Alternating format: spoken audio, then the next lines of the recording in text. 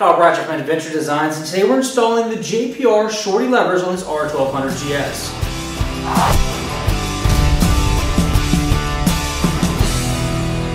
Now, your bike already has levers, so why would you want these? Well, one reason is the fact that they're short. They're easier to get your hands on, you can two-finger them a lot easier, and the adjustment is much, much simpler.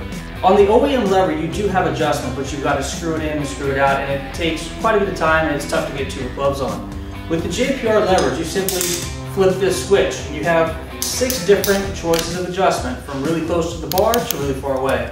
Now come in close as I show you the installation of these levers and how quickly and simply you can make this change.